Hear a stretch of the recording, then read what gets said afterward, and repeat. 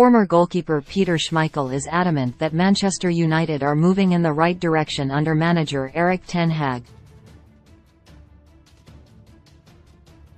The legendary shot-stopper made the admission ahead of the Reds' FA Cup semi-final against Brighton Hove Albion at Wembley on Sunday afternoon.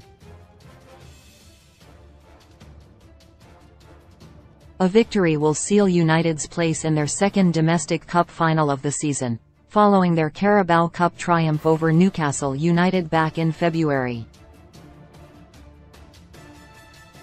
The victory over the Magpies marked United's first trophy in almost 6 years, offering encouragement that the club is making progress under Ten Hag, who, on the whole, has overseen a brilliant job since taking charge last summer. He has restored standards and given United's supporters optimism that the good times could soon return to Old Trafford. Despite Thursday night's shambolic Europa League exit at the hands of Sevilla, United are on an upward trajectory ahead of the conclusion of this season and are expected to strengthen their squad this summer.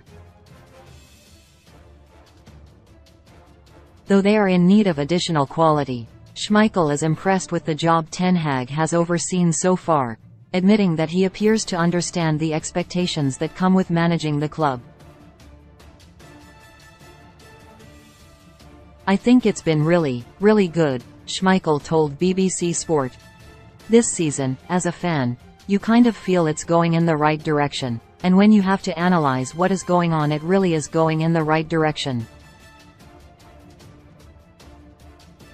I think the authority that Ten Hag has stamped down over the course of this season with the Cristiano Ronaldo thing, Marcus Rashford coming late, you kind of feel that there is somebody in charge who knows what this club is supposed to do, and he's got the toolbox to take it forwards. They're still a long way off where they want to be as a football club, but he's done well.